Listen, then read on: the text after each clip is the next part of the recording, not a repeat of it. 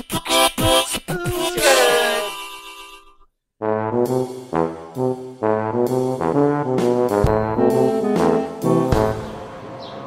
think I'm dressed too nicely.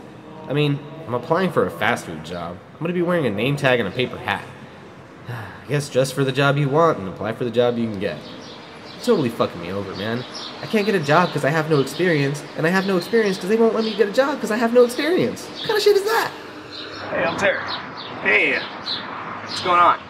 So I've been reading over your past experience, and it seems like you don't have any. You didn't answer my question. What if I really wanted to know what's going on in his life? Shit, why would I ask him that? This is not gonna go well. He said, hi, I'm Terry. I obviously should have introduced myself. Not the paycheck. Comprende? Comprendo un poquito de español, pero nada mucho. Okay. Well, we have a very team-oriented atmosphere around here. Would you say that you get along well with new people? No, man. Not every guy with the beard is homeless. I live up the street. You know what? Just keep the fucking pen. I think I'll buy another one. Dude, I have Burks too, and his class doesn't start for like 15 more minutes. Oh shit, fuck you. Learn how to fucking drive, asshole. Yes, for sure. Definitely, I would say yes. Okay, well that's good to hear. Because we're like a family here. Oh, God. Now honestly, why do you want to work here? Because I Need a fucking paycheck? really appreciate good customer service. Alright, that's a good answer.